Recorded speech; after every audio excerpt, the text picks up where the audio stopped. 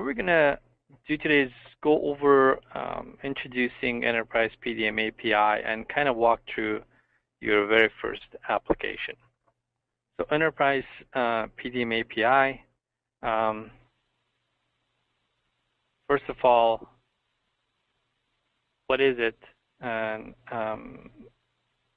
it's a series of collections of objects, API objects, that allow access to EPDM functionality to third-party applications. So if you're or somebody else creating an application, it allows you access to EPDM functionalities and allows you to automate processes, customize processes, automate operations, add functionality, get information from the vault, etc., etc.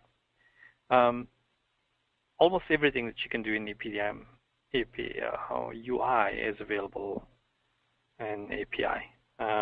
Almost is always the case because UI tends to be just one couple of steps ahead of the API, obviously. So the first functionality comes and then APIs are made available. What do you need to get started? Microsoft Visual Studio, that's the Express version. It's free. You can Google it or go to Microsoft site and download it. Allows you to program in either VB or C#. Takes me to the second requirement, is that you need to have some knowledge or .NET programming. It's pretty easy to learn, actually. So if you've got little or no programming experience, you don't have to despair. You can just start viewing some tutorials and you'll be on your way. A lot of people in our company, including myself, are self-taught. Much, if not all, of the programming knowledge that we have, and a will to learn. That's all you need to do. And obviously, you need an EPDM license. Goes without saying. In EPDM, you can do a standalone application. So, a Windows application that allows you to connect to the vault and do what you have to do, or you can actually create add-ins, EPDM add-ins to install in the vault and kind of work as you work. So it's in listening mode, and you make menus available, and you can do things while EPDM works is doing. And the add-in is deployed automatically to all clients. So once you install on any Vault admin, it will install all the clients automatically. Where to get help and how to get started. The best place to start, if you see my Vault here, I've got the add-ins node here. You initially may have a dispatch or no add-ins. Right-click on that add-in, Programmer's Reference Guide. This is an excellent resource for you to get help. It has a ton of examples, explanations, and information on all objects, obsolete or not. This is where I would go. As I mentioned, there's standalone applications examples in C++, Sharp, .NET, and add-in applications in all those languages. So you have at least one sample application of each type for each one of those languages. Additionally, you can go to the forums, knowledge base. There are sample applications everywhere, so you have a lot of resources to get started. All right, so I'm gonna do one more poll. Just wanted to know what the experience level is in this group. If you please select one of those options. Just want to get an idea, a flare of where we're standing.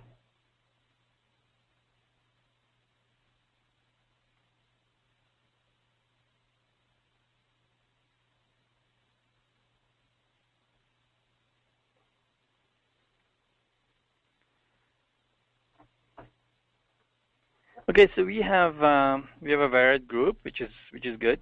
We've got people with little experience, some with sizable number with some background in programming, .NET or otherwise. It really doesn't matter. Programming is programming. If you know one language, you will pick up the rest relatively easily.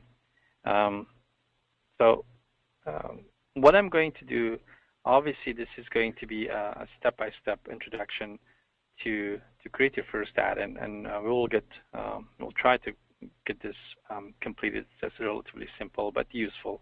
The add-in will be useful. We were not going to cover the basics of programming or .NET. This will be recorded, so we will make the recording available to you. And if you email me, then I'll email you back the source code as well to take a look at it. As I said, we're not going to cover normal or basic programming lingo. So if you know something, good. If you don't know something, then at least you get exposed to it here, and then you can research and learn based on that. All right. So what I have here is Visual Studio. This is a professional version, but the Express version will look identical. It has some of the functionality. It lacks some of the functionalities, but I'm not going to be using those functionalities for the purpose of today. So you're going to see exactly the same thing when you download the Visual Studio Express version from Microsoft. I'm going to select New Project. The framework target is latest 4.5. Typically, what EPDM asks you, that help asks you, is to create a class library. That's where that's how you make an add-in. Add-in is a class library. However, class libraries are not easy to debug. So when you're writing a code, it helps to write it in an environment or an application type that's easy to debug, easy to run. So out of habit, I start with WinForm application or a console application, and I can run it on a single file, connect to the Vault, and then once I'm ready, I keep in mind that I'm going to change this to a class library ultimately, and I will talk about how I do that. But initially, I almost always do WinForm or console applications. And then when I'm done and I feel comfortable that all my functionalities are working for a single file, I can turn this into a class library. That's easy to do. And then we'll have the add-in. So let's call this something.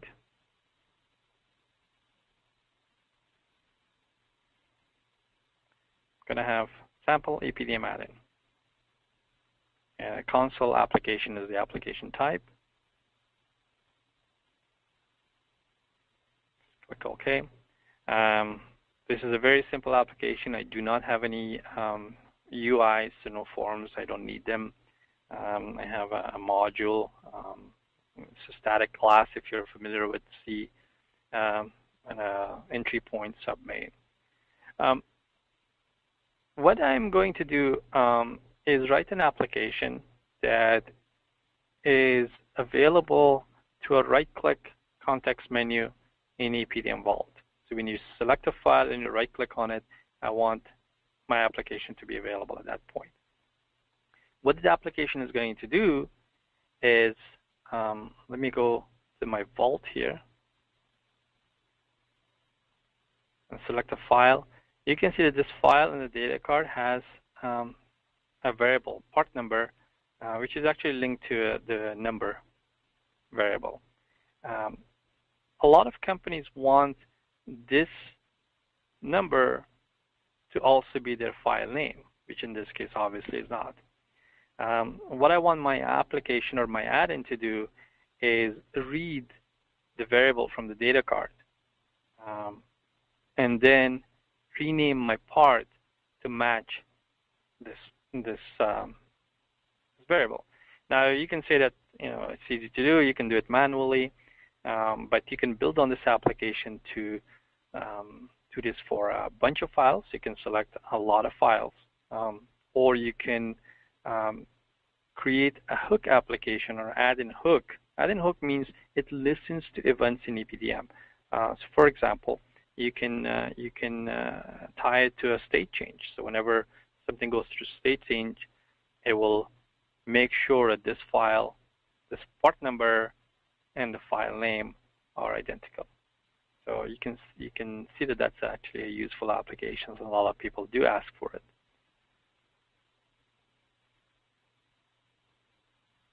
All right, so we're going to get started step by step.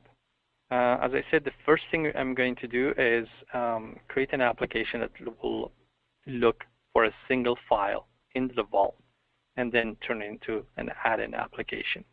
The first thing I want to do with my program is add a reference to it to Enterprise PDM library. Without it, I will not have any access to all the API objects. So to do that, I can right-click my solution here. This is called a solution. Add references. And if you can just type PDM, oh, here it says PDMWorks Enterprise 2014 library.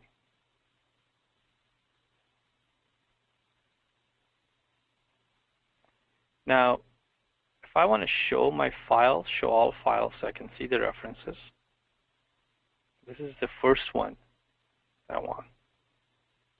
Now, there's one more step that I need to do.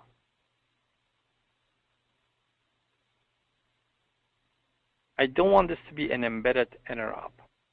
Now, what that means is when I compile my application, I want this file to also be copied. So when I deploy my application, I want this file to be available.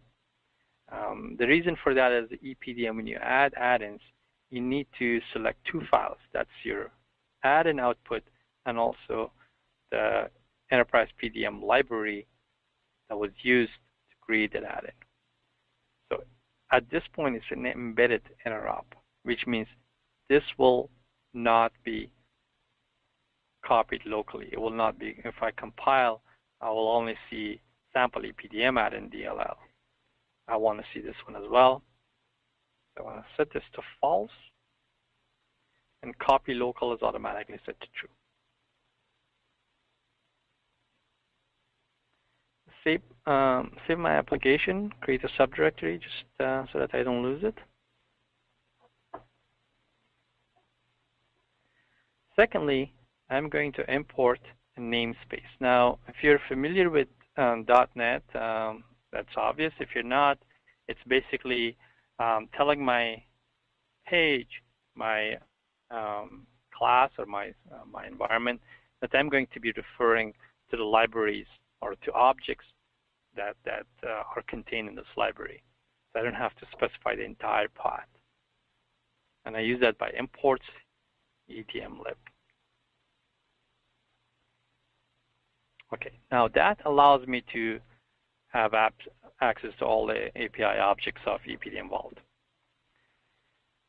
I'm going to declare some variables. The first thing I always want to declare is the vault, because I really want a vault object. Vault is the entry point, as you know, to the EPDM Vault view, where all the files are stored. As IDM Vault. And you can see these numbers. This is important. Now, each one of them, if you understand the concept of inheritance, inherits from the one before. So 11 inherits from 10, and 10 from 5, and all that. What I want typically is to select the latest, unless you're deploying to an older version of EPDM than what you're writing. The latest gives you everything that was available before, plus everything that's available. But that's just being made available.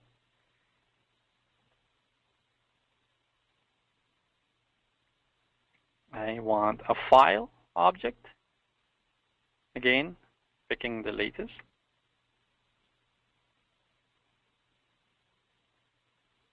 I want a folder object, picking the latest.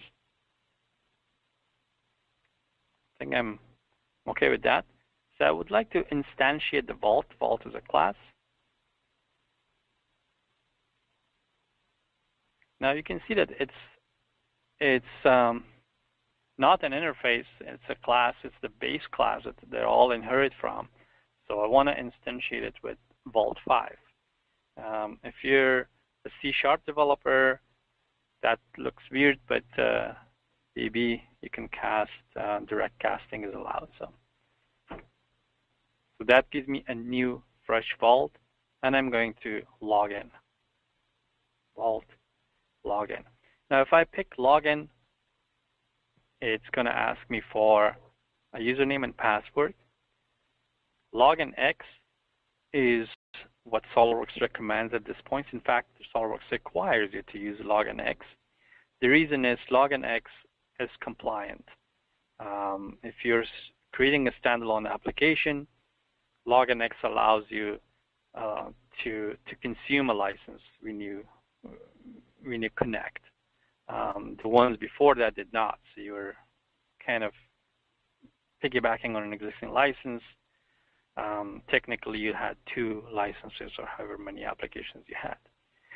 We're going to use login auto because we are not going to use this as an application. This is a test, and when we actually create an add-in, obviously the add-in automatically is an application. It uses the current Windows login user, whoever is logged in. That's the license it uses. So I'm just going to do login auto. And login auto requires my vault name. My vault name's name app demo. And 0 is the parent window. That's the main window. That's where the login dialog box will show. And then I'm going to get once I'm logged in, I'm going to get a file object. File, vault, get file from path. And I have this file. So any file would do actually. Save the path here.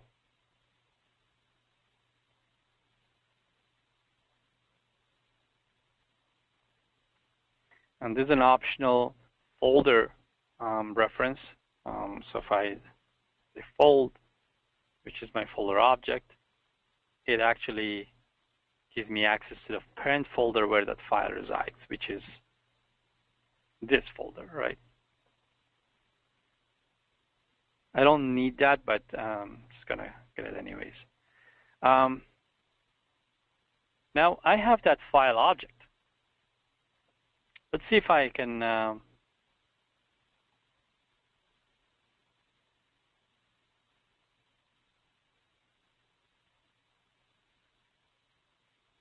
actually I don't need Windows Forms. Sorry about that. I can say if file is not nothing, then message box file name.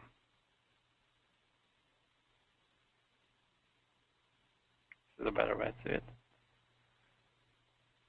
So I create a breakpoint there. It walks me through the code. Just want to make sure that I got my vault. Vault is I was already logged in, so it didn't give me the login window, but if I wasn't, it would just give me the normal EPDM login window, allows me to log in. I got the file. It doesn't say nothing, that's good news. And just throws back the file name at me. So I got access to my file object. This part is working. So now I have a file and a folder object. Now what I'm going to do is create a class that will do the operations that we talked about. The operations was read a variable, name, number, check to make sure that file was of the same name as the number variable, if it had a value. If it wasn't, then rename the file to be the same as the number variable. So with that, I'm going to let me hide all the other ones. Create a class. Call it file updater. My class is going to need a reference to the EDM library as well. That's obvious because we're going to be using a lot of that. And I'm going to have some variables, private file ID. The underscore is just convention to refer to internal private fold ID as integer. Now, notice that I'm using file IDs rather than file objects. File IDs are good for two reasons. One, when I'm converting this to an add-in, you will see it will be very easy, convenient for me. The second one is I always like to use file IDs because file names can change, but IDs in EPDM Vault are constant. That's how you track files, and that's how EPDM tracks its files. I'm going to have a Vault object.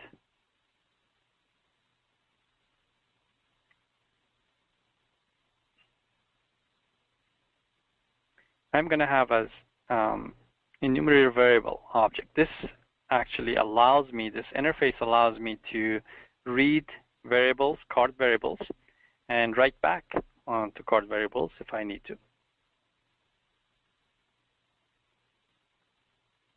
And I can pick the latest, which is, I believe, 9.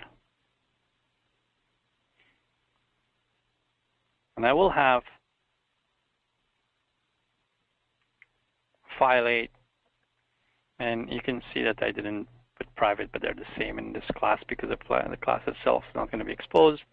And I'm going to put a couple of more, declare a couple of more variables. I'm going to have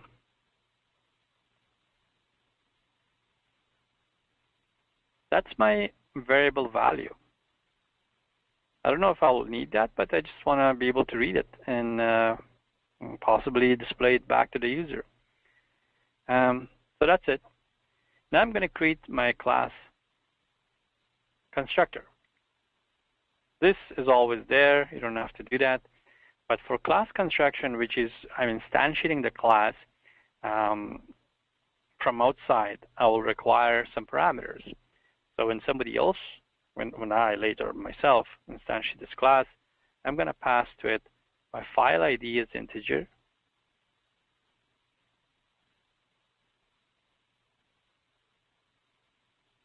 parent folder ID as integer. As you can see, as you saw, we already have that from my previous get file from path call. And I'm going to have a vault object. In the instantiation, inside the constructor, I'll set my privately declared local variables to what the user or the application is passing.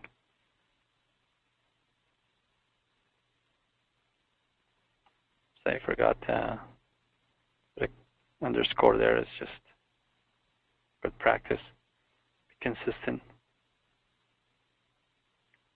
Parent fold ID, vault is vault.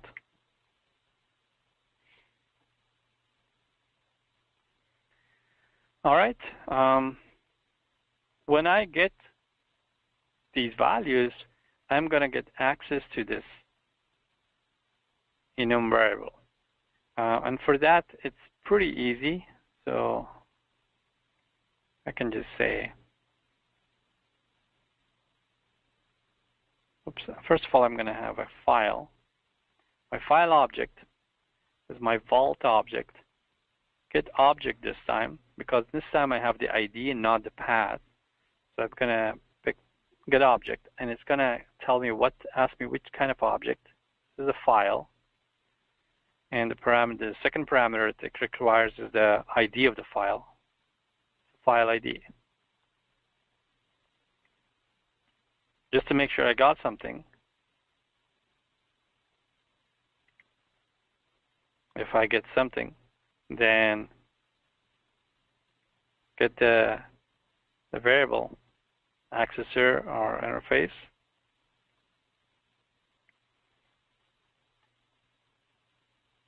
For the file.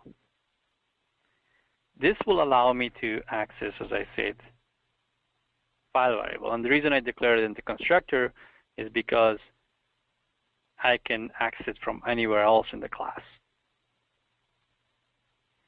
Okay, so from the outside, the user declares my class,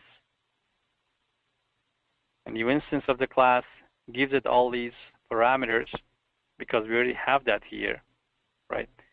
And it gives me an access to the enumerator. Now, what can I do afterwards is I need to have some property. So classes have some properties.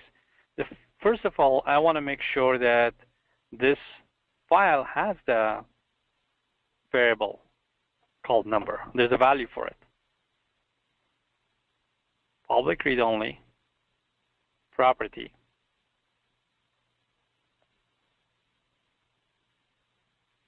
has variable as Boolean, right? For this, I'm going to have a function to check for it.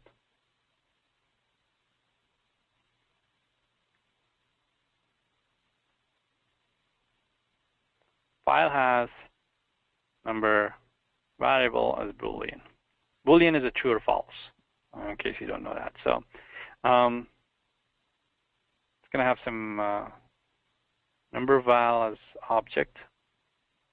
And the reason is you will see why it's an object, not a string. And in this case, now, one thing that you have to remember is that when reading data cards, there are configurations involved. We will get back to configurations, but initially, we're going to assume this is a SOLIDWORKS part and the number is an at configurations, so the at symbol. That may not be the case, and I will, if time permitting, we will go uncover how to look for iterate configurations.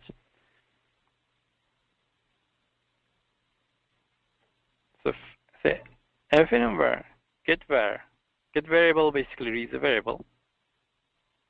Configuration name or variable name is number. Configuration name, as I said, is add. Number val. This is I'm selecting putting a null object there, and if there's no value there, it will just gonna return false. So it will not go here.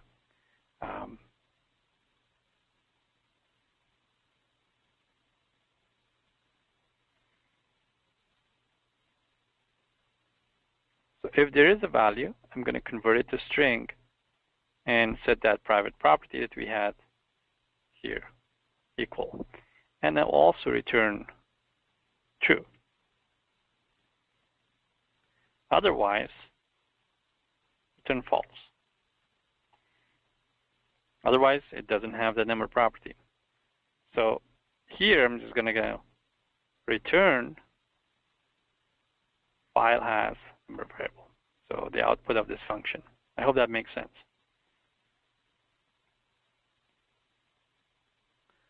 Second property, again, read-only property, is that number variable.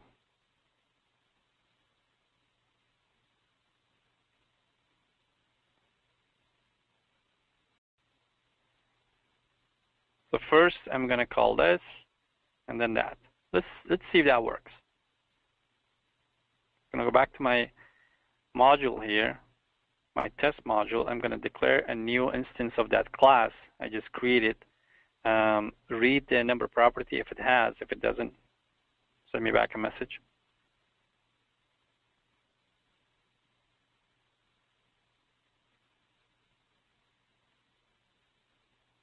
New file updater. You can see it as file ID. So I have the file object here. If I put IntelliSense, gives me the ID. Fold ID, I have the fold object here. IntelliSense has an ID property, and it requires a vault object, which I will just pass.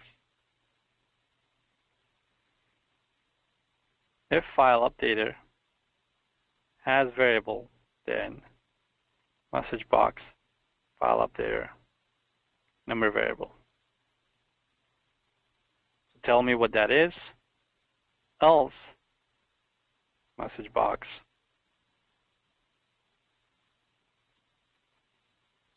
no variable.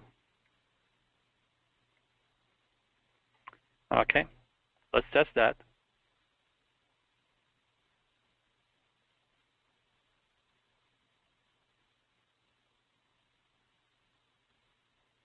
M00213. See if that's true.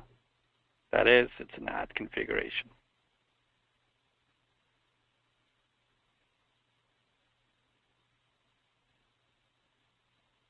Let's see if there are any questions.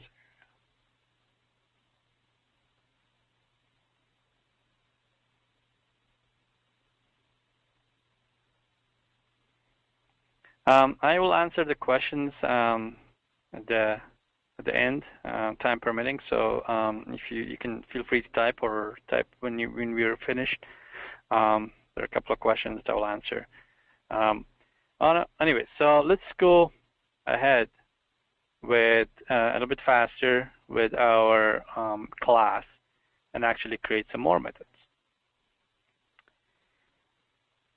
So now I know how to check for the variable, and I know how to read the variable. So now I'm going to have a method that actually will update the file name. Public sub update file name.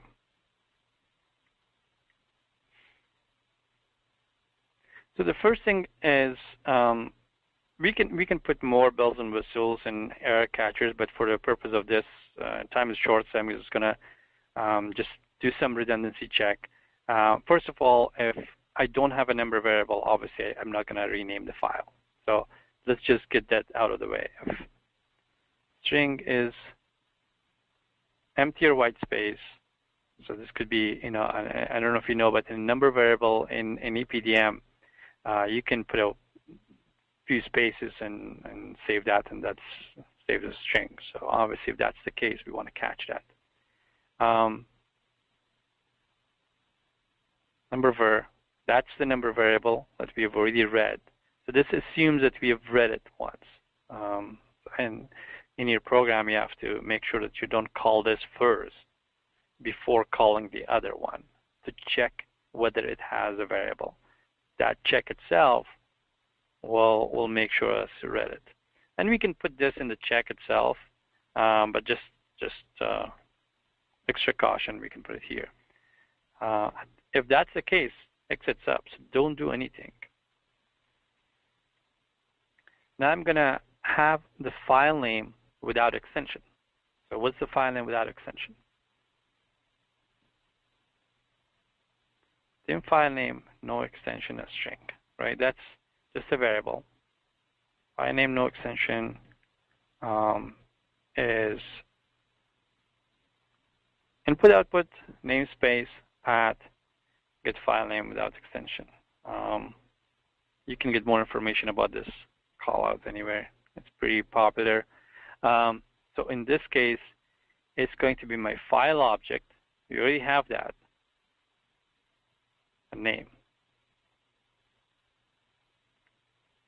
This will not work for virtual documents in EPDM because virtual documents have two extensions. They've got extension.cvd. So in which case you'll have to account for that. Remove CVD first and then get the extension. So just so that you know. Now I'm going to check whether this is the same as number variable. So file name, if file name no extension. Now, when I'm comparing strings in any programming, it actually is case sensitive. So I'm just going to do to lower both of them, so that's lowercase against lowercase.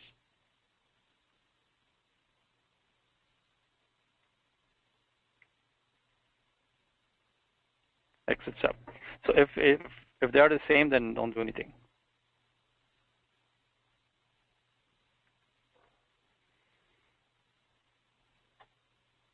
Now I'm done. That means if I reach here, then there is a variable number. There's a variable number has a value, and it's not the same as a file name. So in this case, the file needs to be renamed. New file name of string.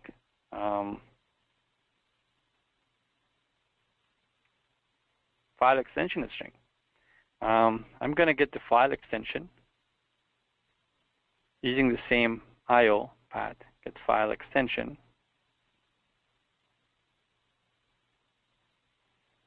I think it's get extension, and it's file name. So here we got file without extension. We're just getting extension. That's dot whatever. And new file name is number variable and file extension. The file extension includes the dot, the period. So this is going to be my new file name. And here, I'm just going to say file, rename. Rename extended is what I will use because it actually takes care of the cache files. If you have it open in SOLIDWORks, it will not, you know, as long as it's checked in, it's not going to complain. The first rename will complain. So you can read the documentation for explanation of that. The window, that's the window that it prompts you. In this case, it will not prompt you because it's an API. A new file name. That's my new file name. This is going to be new file name.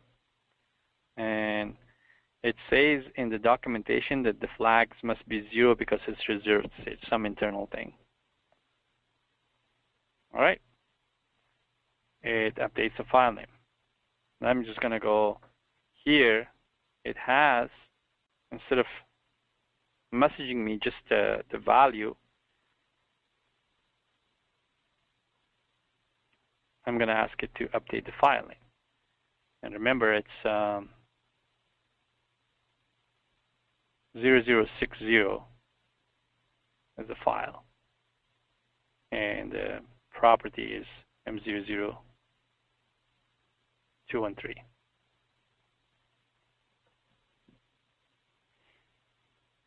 And by pressing F10, by the way, it steps through the code. So I can go to definition, put a breakpoint here, walk it through the logic. Number variable has already been read, M00213, so it's not going to exit sub. There is some value there. File name without extension is part 0060. Let's remove the SOLIDPRT. This is obviously not equal to number variable. File extension is .SOLIDPRT. We got that. New file name that should be is whatever that value was for number variable .SOLIDPRT. File rename takes a moment. So let's go back and refresh. EPDM requires refresh. And there you go. And if I go to the history, it says renamed from this to that. As you know, since the file is checked in, EPDM will take care of all the references. So the file ID hasn't changed. It's just the name that's available to the user. So that's pretty nice. You don't have to worry about anything else. Okay, our add-in is ready. Our add-in is completely ready. Now we're going to create it, implement it as an add-in. So for that, I need a class. This is going to be your typical add-in. This is how you, so EPDM add-in. You can name it whatever. You don't have to name it that. Imports EDM lib. So for the add-in, it has to implement an interface. Implements IDM add-in 5. This is documented in the help file. The interface gives you two things. Stub where the add-in info, implementation. This is the information about your add-in, any commands that you're adding, menus, hooks, and all that.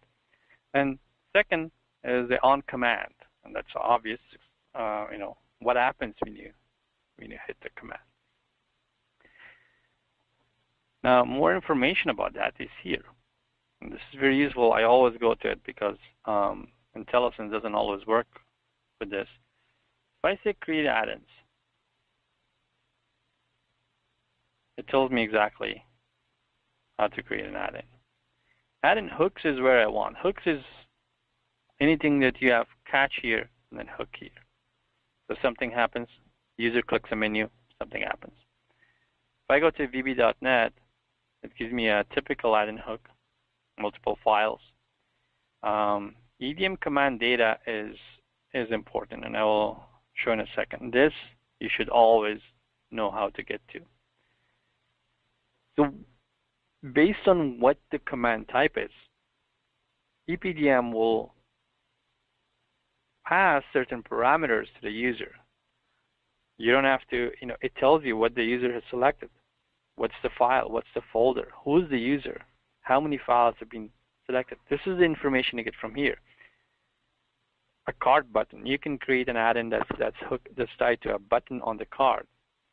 And if that's the case, these things will tell you what the card is, what the file is, who the user is. If it's a menu, it will tell you who the file is, what the folder is, who the user is, and all that. Card input, pre-add. If the hook is pre-add, just before the user adds the file, what information can the EPDM give me? What are the files that are being added? State change, post-add. Most of the events have pre and post.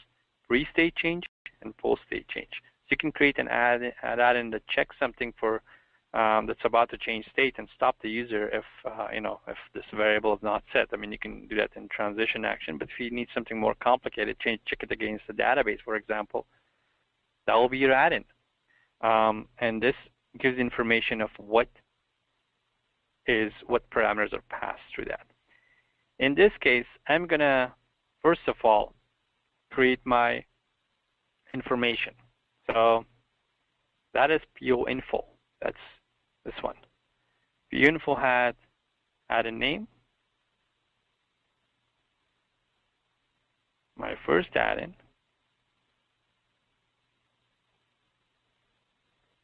Company. You can put your company name here. Now this is not required. You can put description there.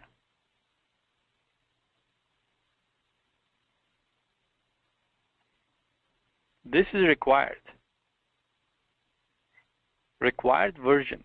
What version does your add-in require? Major is your EPDM version. Minor is your service pack. So say 14 service pack 3. Anything less, it will not install. And also, what are my add-in version? This is also an integer, 1, 2, 3, 4. This is very it's required and useful because as you make changes to your add-ins, this keeps track of it and tells you which version is installed.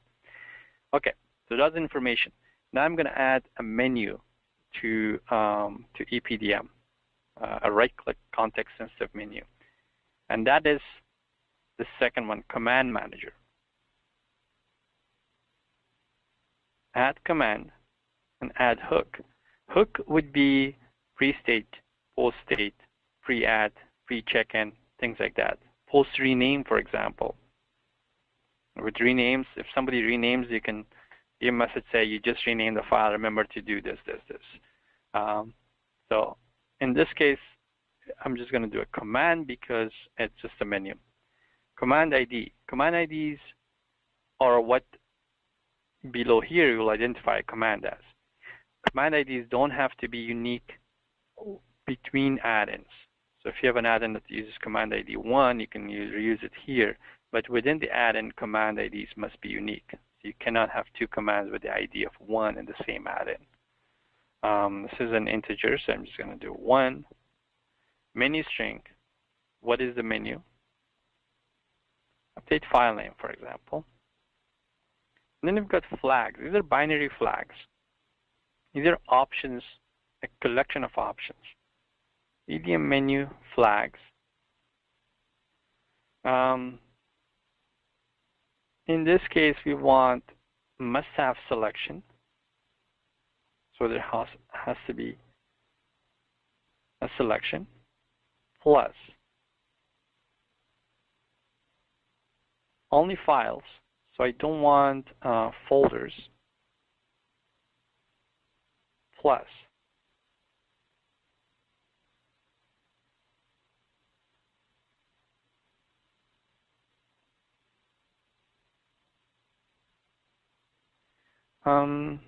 only single selection. So we can add more to that, but at this point we're just going to use for a single file. And you can definitely add, you can use this add-in for multiple files by simply doing a little bit more work. Okay, that's all I'm going to have. Now, here, I'm going to have another vault object because remember, I want to pick the vault object from the add-in itself. The vault will be PO command. This is command data. The command data will have command ID, command comment, everything else, but also a vault.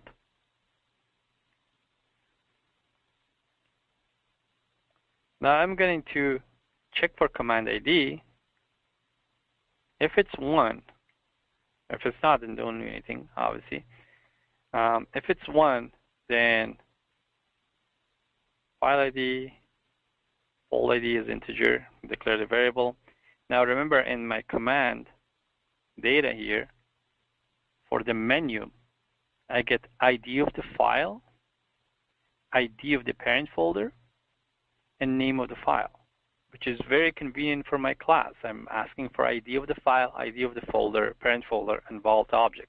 That's why I had that in mind writing there.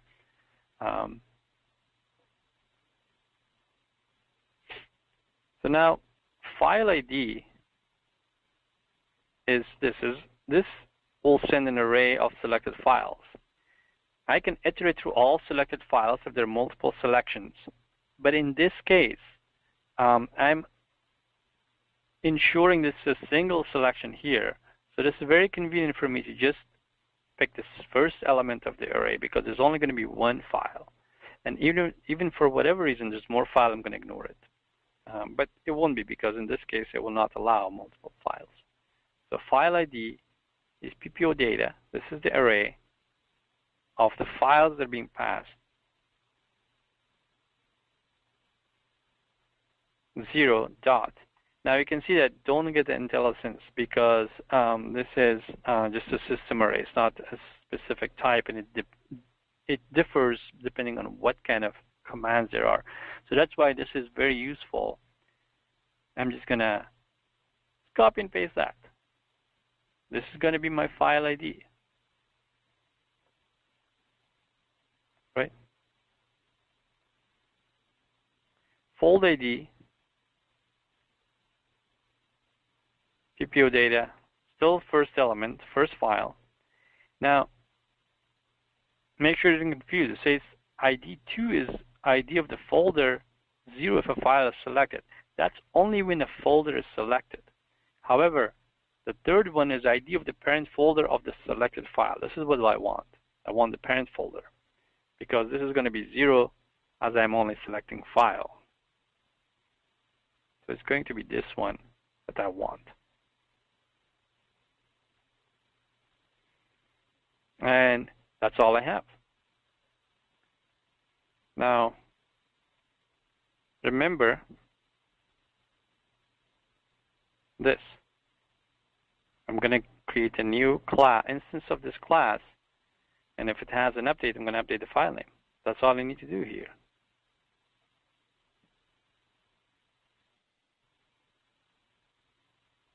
Updater, it asks me for file ID. I already have that. Asks me for parent folder ID. I already have that. And asks me for vault. I have that. Now, there's one thing I need to do. What if the file is checked out by me or somebody else? Rename should be done when the file is checked in. I can handle it in my EPDM, add in, check it back in, make sure. But for simplicity, I'm going to give a user a warning to say, this file is checked out. You cannot do this particular operation and get out of there. So for that, I can put it in my class or put it here. It doesn't really matter. I'm going to put it in my class later on. So now, if file update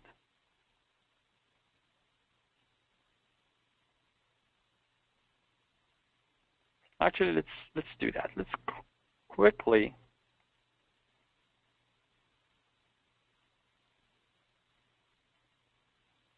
do a property.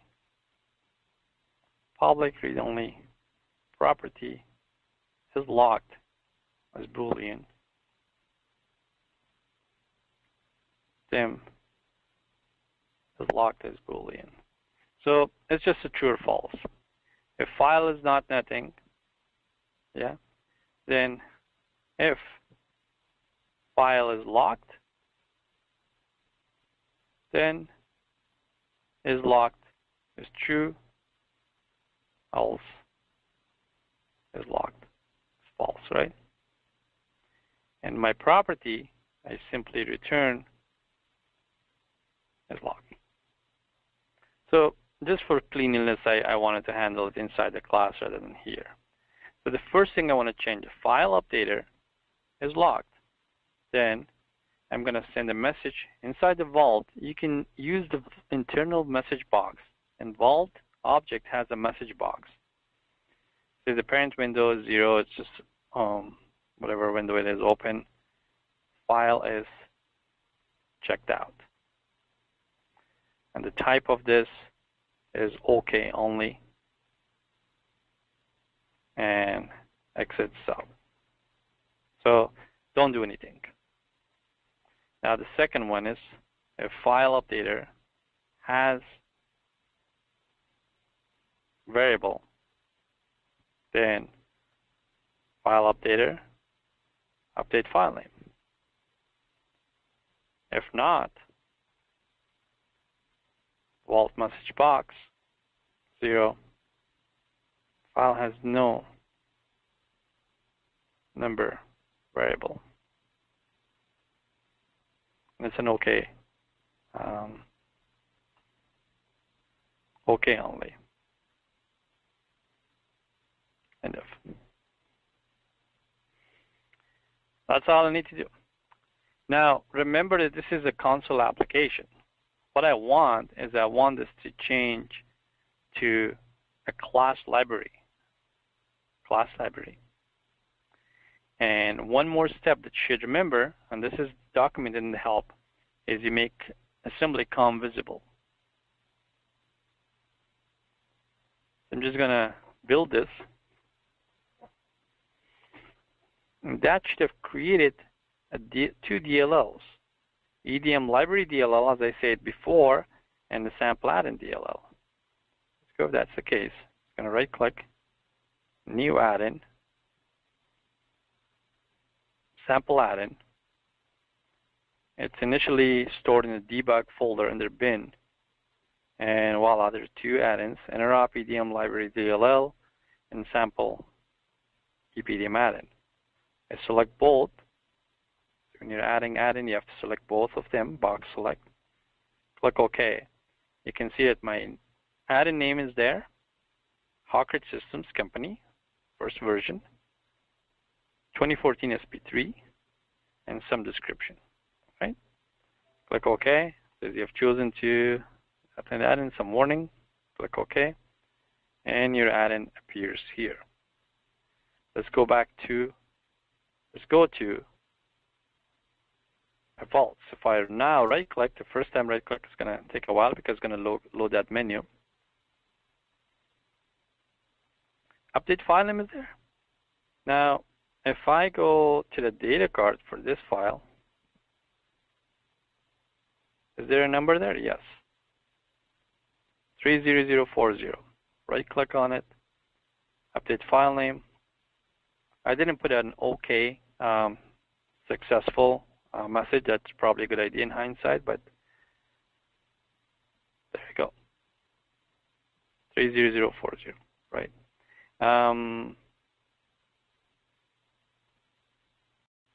This one, the add configuration doesn't have that. So let's see what happens here.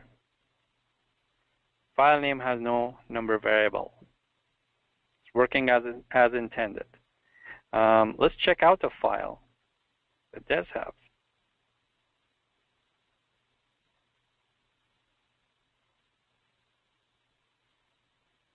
File is checked out.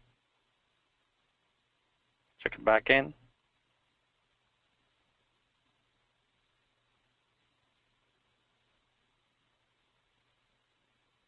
Has no number. Oh, yeah, there's no variable there. Default has it, but the add doesn't. This one, the add configuration does it. So here, refresh. There's go. That one was renamed. That is the basic EPDM demo. We had to kind of rush through it because still takes a while, even though it's a simple application. We saw the gist of it. There's one thing that we didn't do was handle the configurations. The configurations is handled by, I'm just going to show you in the application that I already had before. This one. Everything else is identical to what we did.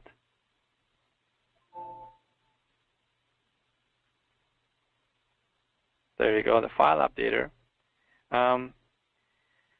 In the instantiator's constructor, I have a configuration. So you can see conf names as a list of strings. So I have an array of strings. And how do I get that? Is by a string array. It's just like a IDM string 5. And get configurations. Position is basically an iterator. And you're basically walking through configurations and adding configuration names to the list. So this, if you request for a source code, I will send you this one because it will already have that. And when I'm reading the variable, where the file has variable, I don't do at configuration. I iterate through configurations for all the names. So it says, okay, look at the add configuration. If there's none, look at the default configuration. If there's none, and the first one it finds, it returns true and gets a value. So the first configuration it sees that has the value returns. So even though it was hidden in the default configuration, it would have picked it up. We couldn't cover that quite in detail, but just wanted to mention that. That's it for the portion here. And I'm opening time for some questions. If you have any questions, you can type it in. The questions I have here is, can this be used as in workgroup? And the answer is no. This is Enterprise PDM API. Nothing to do with workgroup API. Workgroup has its own set of APIs, but this is completely different.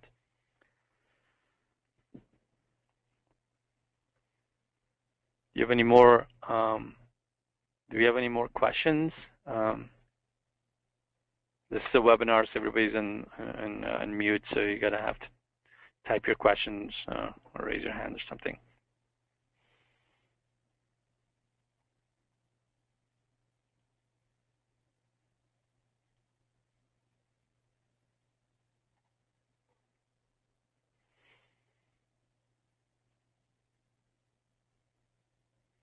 Okay, don't see any more questions. What I suggest you do is that we have we write a lot of applications internally here. Our brand is called Hawkware, and basically it's a set of a lot of free applications, some paid, but a lot of free applications you can go download for both SOLIDWORKS and EPDM. So, you know, Hawkware standards, Hawkware tools, TreeView, which is a hot little new item for addition to our family of Hawkware. Hawkware tools is for SOLIDWORKS. TreeView is also for SOLIDWORKS, but it actually allows a visual representation of your assembly. A visual tree you can update, you can print, you can screen capture, etc. Hawkware tools is a collection of SOLIDWORKS applications or plugins. There's a lot of things. Variable creator, add references, folder creator, BOM explorer, they're all EPDM related. CatFit is excellent for migration. It's also EPDM related, and we've got some professional applications as well. You can feel free to take a look at it. Basically, just you know, you can also request more applications on our website. There's actually feedback. If you want to see something more, just feel free to add. Go to hawkwareapps.com and you know, download. Feel free to download applications if you haven't done so already. Give us your feedback, and thank you for joining us in Webinar Wednesday. I hope it was helpful. As I said, email me, and maybe I should write my email. That would be a sensible thing to do. It's wase@hawkpagesys.com. So email me if you need to have the source code. I will put it in Dropbox and send you a link for today's application. The recording for the presentation will be made available in our support site. So for our customers, it will be available on the support site. If there are no more questions, then I'm going to conclude. Again, thanks for joining us, and have a great rest of the week.